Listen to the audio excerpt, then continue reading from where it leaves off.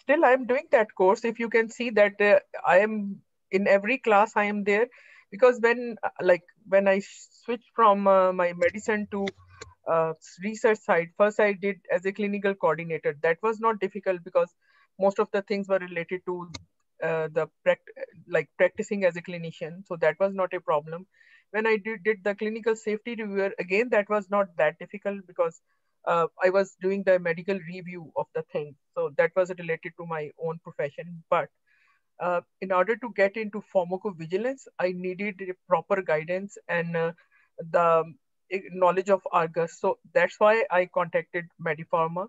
Abhishek, by the way, I never told Abhishek about this, but I contacted two other companies as well. There was one because I knew very well that what I need to know in order to get into pharmacovigilance. I wanted to learn Argus, Medra, and though I'm I was aware of these. I have done a very little bit of that back in Pakistan. It was few years ago. So practically